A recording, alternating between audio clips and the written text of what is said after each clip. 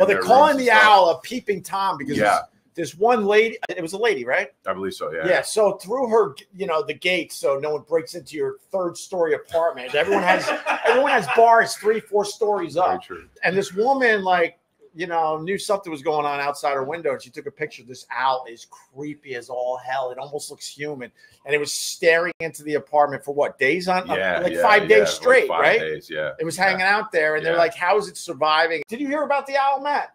It's looking for me. There's an owl loose in New York City. Who?